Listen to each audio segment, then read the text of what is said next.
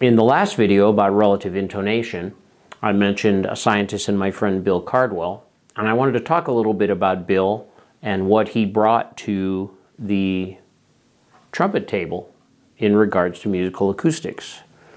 I was fortunate enough to meet Bill, it must have been 20 years ago now, and we became very good friends. I would try to go see him about once a month or so, sometimes more often, sometimes not quite as often. I always go over on a Saturday. He'd always want me to come over in the morning because we'd have to have breakfast first.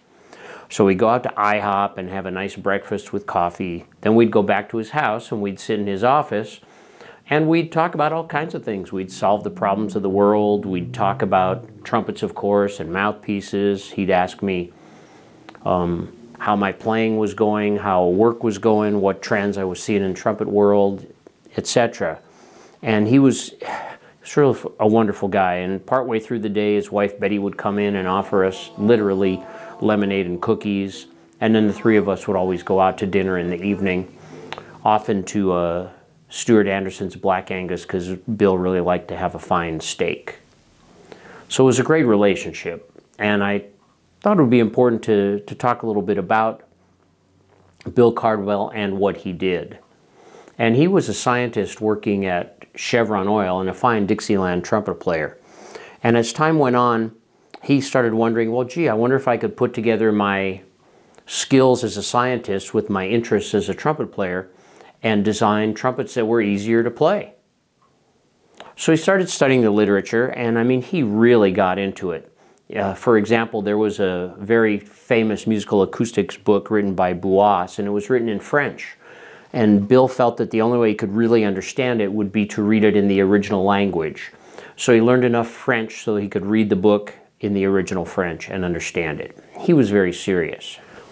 After some studies, he realized that the key to developing an instrument that would be easier to play was getting the trumpet as in tune as possible with itself. So in other words, relative intonation. And not only would it be easier to play, but it would sound better. He built a device called the stomatometer so he could make some basic measurements. And he realized the complexity of the problem and decided that the only way he could solve it was to simplify it. So the way he simplified the problem was he made the assumption that in the playing range, the trumpet and the mouthpiece system was a lossless system. All before him had not made that assumption, and it was that assumption that allowed him to solve the relative intonation problem. And it resulted in his presentation at the American Acoustical Society in 1966, and then his resulting patent in 1973. Now this was a big deal. Here this guy kind of came out of nowhere, did this paper at the Acoustical Society conference, and there were a lot of musical giants there. Earl Kent was there, and Jody Hall and Bacchus were there, and they were kind of shocked by the whole thing, pleasantly shocked that here this guy had done what they'd been trying to do for quite a while. And so Bill was now on the scene, and his patent is the first published work that detailed how to design a trumpet from scratch with relative intonation better than the current instruments of the time. Now this got the attention of Arthur Benaid, the big daddy of musical acoustics at the time. And partly because of that, and partly because of other correspondence that was starting to happen between Bill and some of the other big names like I told you about, he realized that human testing wasn't accurate or reliable enough for what he wanted to do, his further pursuits in the trumpet world, and his stomatometer wasn't enough either. Let's hear Bill talking about the limitations of human testing in his own words. Everybody that has experimented, their prejudice has at some time in the experiment shown through. And so it isn't like a salpingometer that you can, where you can get the same result every time with extreme accuracy. You can't do that in these listening experiments. You get results that are influenced by experience in human, and you get results that are influenced by how, and let's be honest, you get results that are influenced by how, whether or not the experimenter himself would possibly benefit from the results. So he built a salpingometer. Now this device allowed Bill to measure the intonation, the relative intonation, of a trumpet and a mouthpiece, and simulate different lip penetrations down to an accuracy of 1/17%. That's plus or minus 1 musical cent. Now Bill believed that the best human ears could discriminate plus or minus 5 musical cents. So here he had a device, kind of crazy looking, almost out of Doc Brown's lab from Back to the Future, but a device that was 5 times more accurate than the best human ears. And it was that type of accuracy that he felt he needed to pursue his studies. Now his good friend and colleague Dale Olson managed to hook Bill up with the Chicago Norland Musical Instrument Company, and Bill was asked by Stuart Zent, the vice president at the time, I believe, if Bill could design a trumpet that was not only easier to play, but could be easily recognizable from a distance. And Bill said, yeah, he could.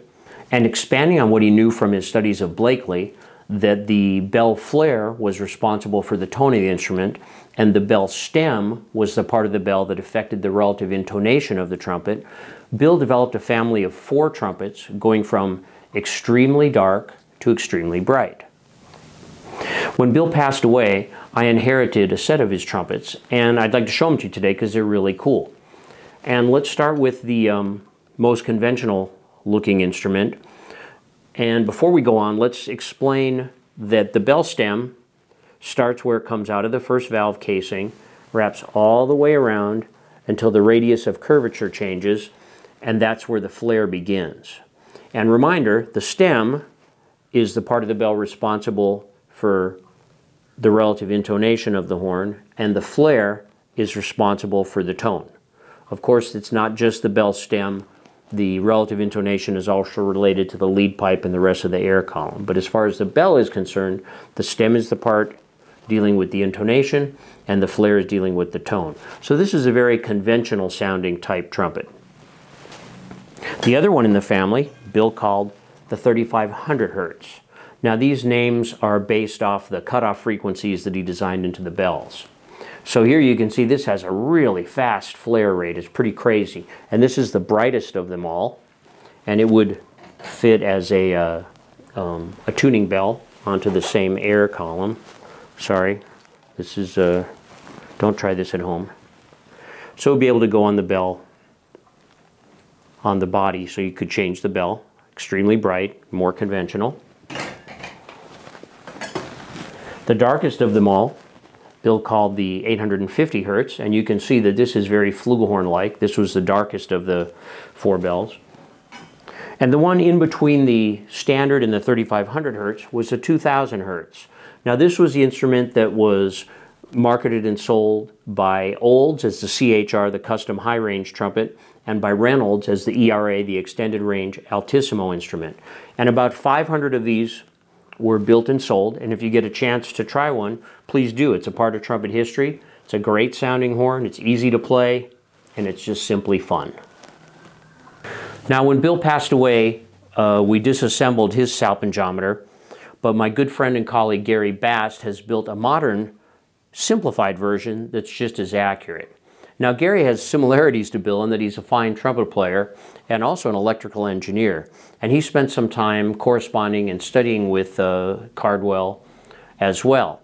And Gary to this day has curated all of Bill's research materials and his correspondence. And Gary still does testing, research analysis, and consulting with different people. And I'm fortunate to have him as a friend and a colleague / consultant. He keeps me honest. Having the knowledge and his salpingometer allows Gary to measure and make an intonation plot like you see here. You can see that I've got the low C, the middle C, and the high C labeled just to make things a little easier. But to make it even easier, Bill developed what he called the stretched intonation staff. And as you can see, if a note is scooted to the left, it's flat compared to the other notes, and if it's scooted to the right, it's sharp compared to the other notes. Each note has a width of 10 musical cents. So the fact in this example that the notes are all overlapping in the vertical means that they are in tune with themselves below the level of human discrimination, defined by Bill as plus or minus 5 musical cents. Now what Bill Cardwell did was, and those before him, but a lot of it was Bill, he gave us another tool, a tool that we can use if we like for new designs, a tool that we can use to verify existing designs or to try to figure things out. So we don't always use Cardwell's perturbation theory or Cardwell's methods to design new instruments, but we often use it to understand instruments of the past and why they were successful or why they were not, and or to verify current or new designs. So a big thanks to all the really smart and dedicated acoustic researchers, especially my friend and colleague Bill Cardwell, for all they figured out. They set a baseline from which others have been able to further improve the trumpet and the mouthpiece. And we'll speak about that in some further videos. But let's end this video with Bill Cardwell telling us in his own words how he decided to combine his interests to develop trumpets that were better in tune with themselves and easier to play. The easiest way to put it together is to say that I happened to fall into a line of work with the helping the seismic guys, and they were working with vibration theory and how the theory of vibrations from multiple sources and in reverberant areas and the theory of seismic exploration gave a bunch of results that were applicable to acoustic theory of other things besides waves in the earth, and I applied the things I learned in the seismic work and the math I had to use, and in particular how you broke all kinds of temporal signals down into their frequency components. In seismic work, you took all the seismic signals and you did Fourier analyses of them, and that's the way you processed them. And I just used a bunch of the seismic theory on the stuff that hadn't been done on the trumpet. That had to do with the directionality that you applied to multiple sources. In seismic work, you could apply that to trumpet work, and it was an adaptation that hadn't been done. It was putting together two interests: my interest at work in the processing seismic data, and my old interest in the trumpet. Put them together, and that's what I did.